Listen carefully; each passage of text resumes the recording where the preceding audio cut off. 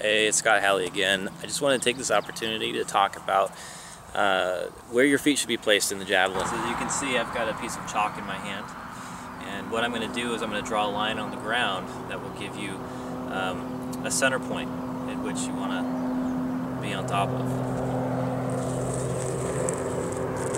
So a lot of folks have a hard time figuring out where their feet need to be placed, and it becomes even more difficult when you're coming down the runway in a sprint. So what I like to do is break it down to smaller and slower movements, and I like to start with a center line.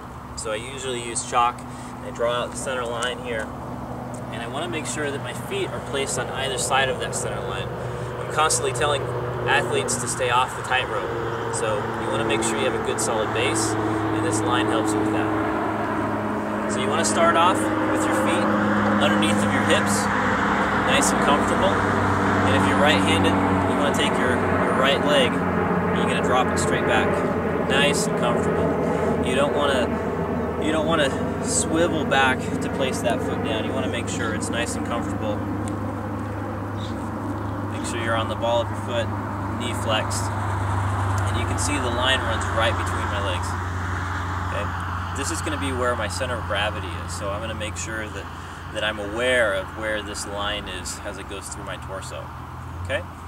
So from here, I'm just going to shift my hip backwards, and I'm going to allow my knee to be flexed so that my hip can travel that distance. Okay? So I'm going to flex that knee, and that hip comes back, and you can see here that as I shift, my center of balance starts to change. Okay?